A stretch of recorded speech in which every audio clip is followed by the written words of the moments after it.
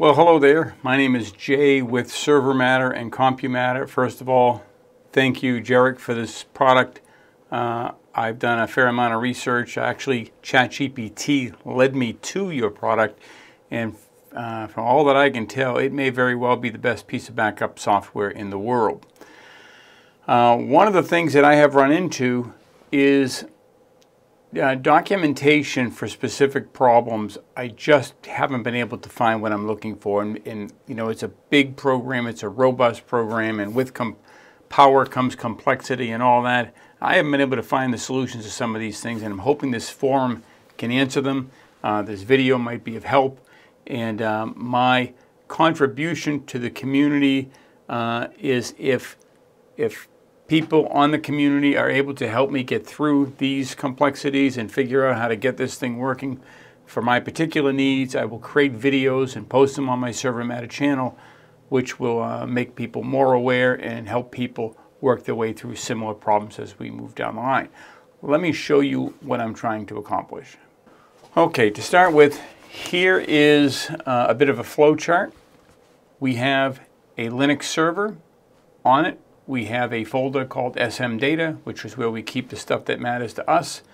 We want to be able to back that up to another drive within the server, file system backup called SM Backups Data. Simultaneously, we want to be able to back up that same folder to a backblaze destination B2 bucket. That is the immediate need. When it comes to viewing the data and restoring the data, we want our customers that have these servers to be able to be in control of restoring their own data. So we want that to be done via a web UI environment. And so that's it in a nutshell. In the future, we would like to be able to have their individual desktops in their work environment also back up to the server's backups drive, if get that out of my mouth, and to the backblaze destination in a similar fashion.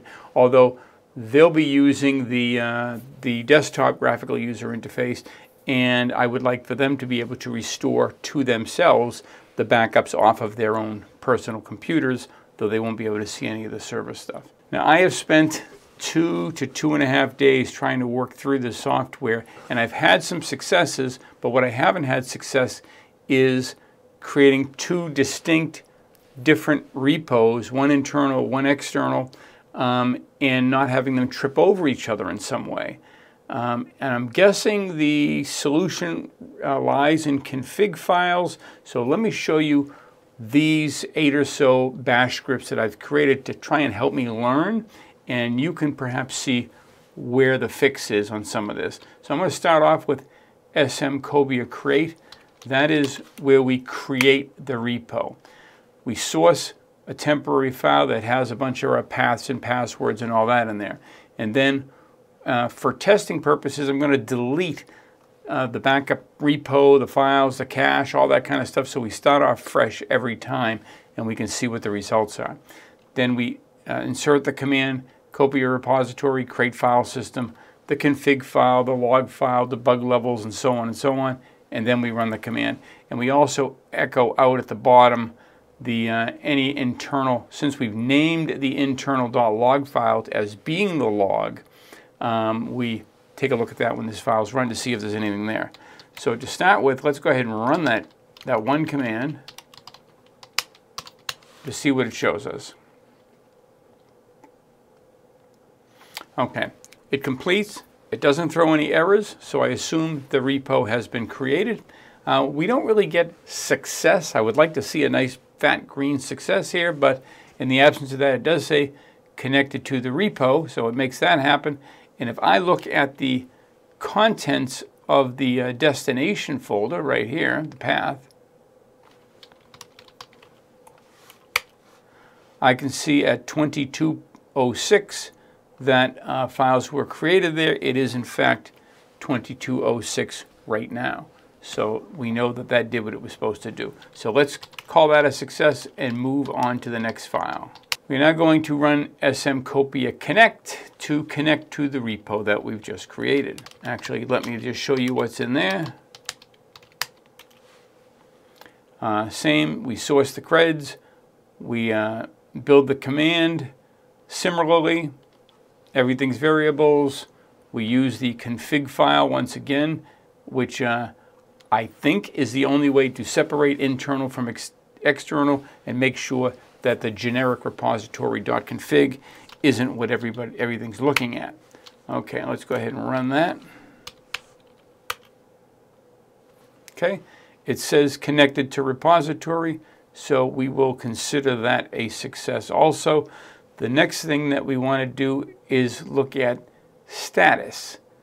I want to see what the status of the repo is right now. So let's take a look at what we're using for the status command.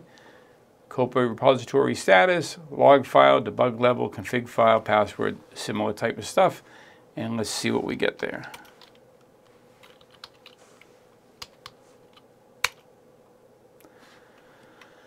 Okay, status looks good right down the line. We certainly get a bunch of information back. This is not connected, probably is erroneous. I think I have these two inverted. And that will give us the result we want there. Okay, so it is connected. So it's been created, it's been connected.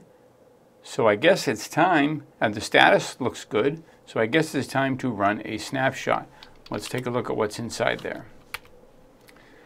Source the same creds, same directories, same passwords, all that kind of stuff. Within that file is the directories that we're going to be backing up from.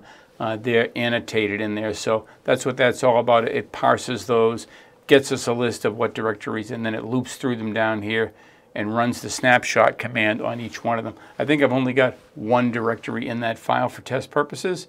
It is the etc/sm firewall directory, and the sm firewall is not active right now, so it's just fat empty directory, one file in it.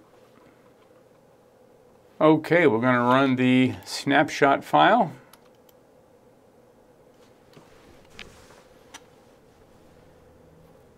Okay, not enough time has passed since previous successful snapshot.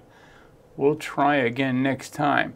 Now, I deleted the directories that would have had that information in there, so perhaps that information is being kept somewhere else. But I don't see any errors. And so let's now take a list, get a list of our snapshots. We'll let you have a look at what's inside of there. Similar access to the file that has all the good stuff in it. We parse through the directories that have, which will be the same directory, and show us what those snapshots look like in theory. Snapshot list, it finds that one directory. It doesn't show any data. So that's a little confusing because the other one said too soon to do another. This one doesn't return anything. Now, if I do a snapshot list, where is it? No, that one didn't work because I didn't have the config file included. I just manually inserted this, which instead of identifying a specific directory, I've just put list period, and it does give me some feedback.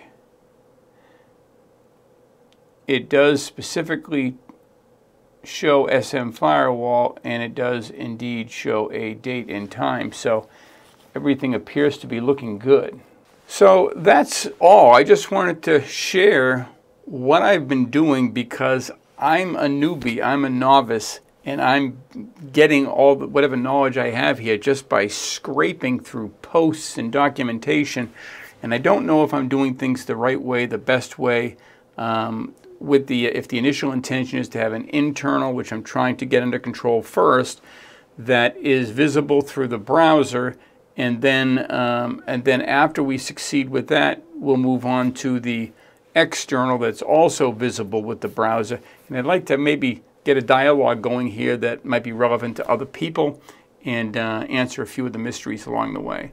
Please share your thoughts. Thanks for watching. Bye-bye.